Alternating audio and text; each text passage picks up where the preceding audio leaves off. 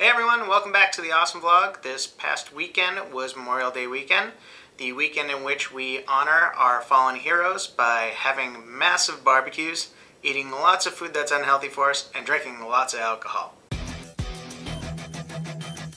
So the first barbecue I went to was a family one on Saturday where they kind of went above and beyond and they actually made a menu of all the different burger options they were going to have available at that party. You could get something as simple as a cheeseburger, a bacon cheeseburger, or even a Hawaiian burger with grilled Spam and pineapple on it. I kind of went with some of the outside-the-box burgers that were available. The first one I had was a taco burger, which had Mexican spices and tortilla chips on it.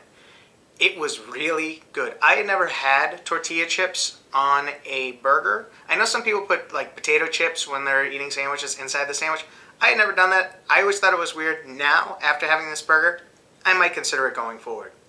The other burger I had was really outside the box. It was called the Tanya, but I'm calling it the Donut Burger. Basically what it was is a bacon cheeseburger on a grilled glazed donut. Here's a picture of it. It was phenomenal.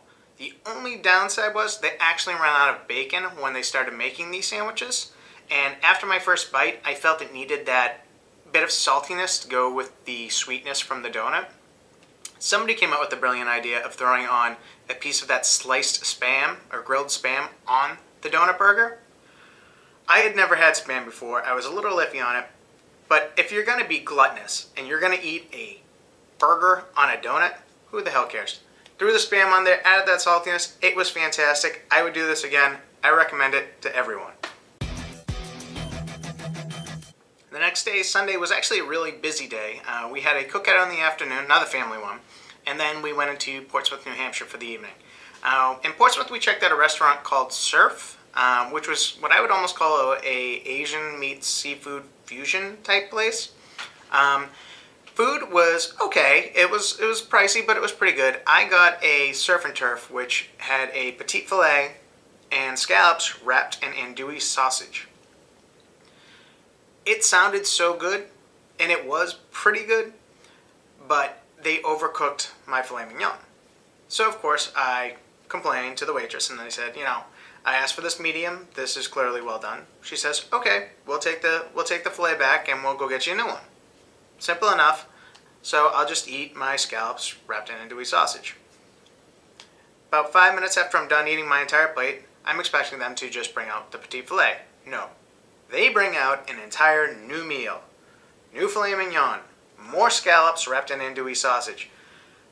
I couldn't believe it, and I'm like, excuse me, I only needed the steak. And they said, no, that's how we do things here.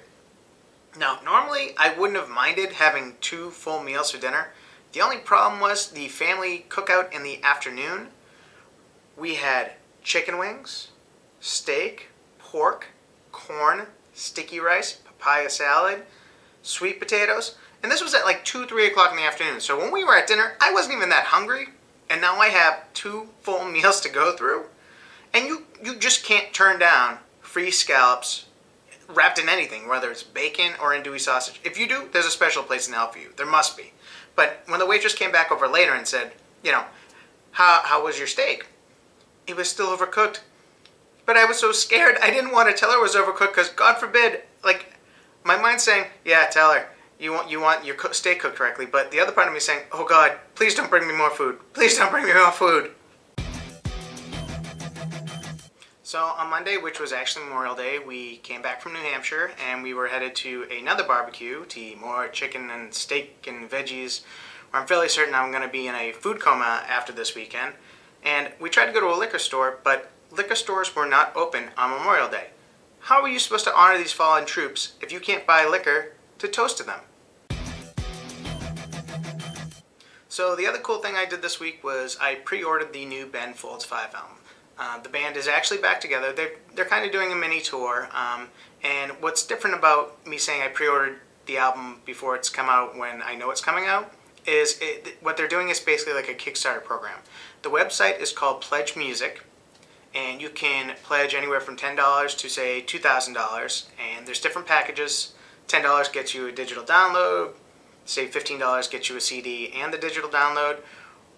$250 gets your name in a song. There's a kind of a variety of packages, so fans of Ben Folds 5, I suggest you check out Pledge Music, get your name on there, maybe even get a song written about you. So that's it for this week on the Awesome Vlog. So until next week, remember to stay awesome.